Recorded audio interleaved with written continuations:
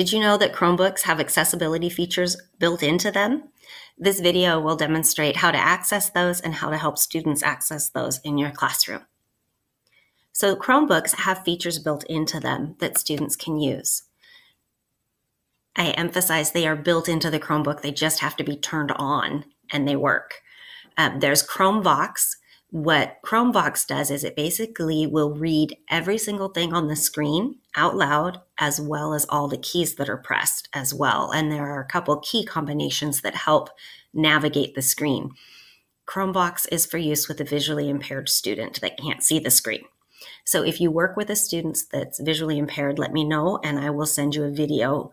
I have one from Google that really explains how it works. There's Select to Speak and Dictation.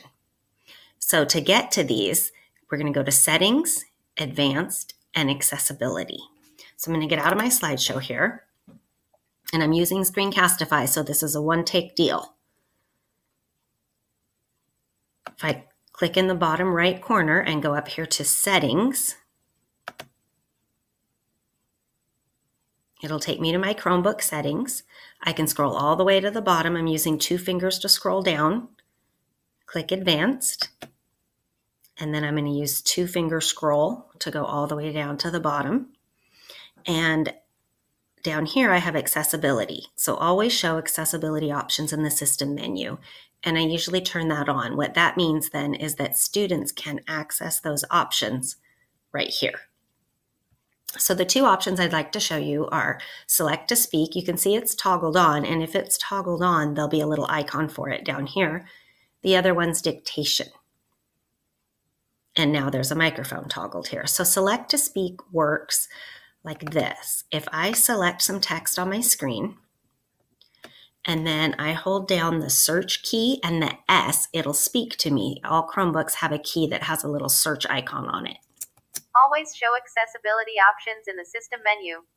If I want it to stop talking in the middle, I push Control.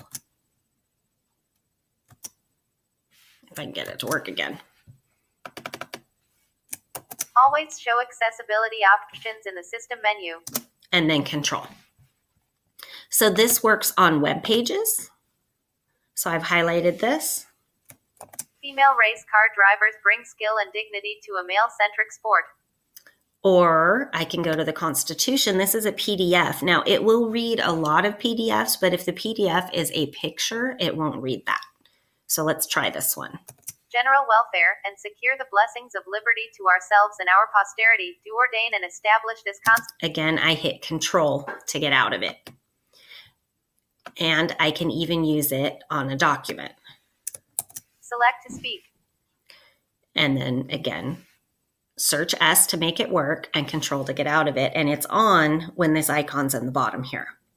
Now the other one that I'd like to show you is the microphone. And we can see I was playing with it earlier.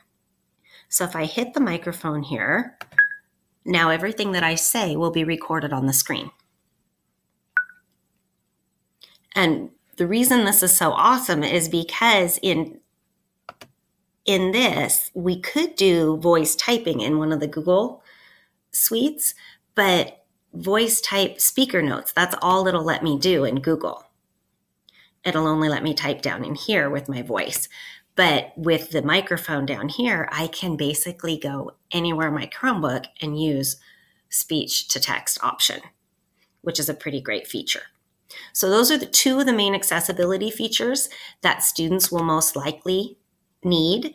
You might see some do high contrast mode. The full screen magnifier, I'm not going to demonstrate it because I can never get out of it. It's hard to find the controls again because they're way down in the corner. Automatic clicks, the on-screen keyboard, students may want it. We used to use it because it has the microphone for voice to text, but they added the dictation mic right down here. So there's a couple other features in here that you might see students using, but those 2 are the ones that they'll use the most.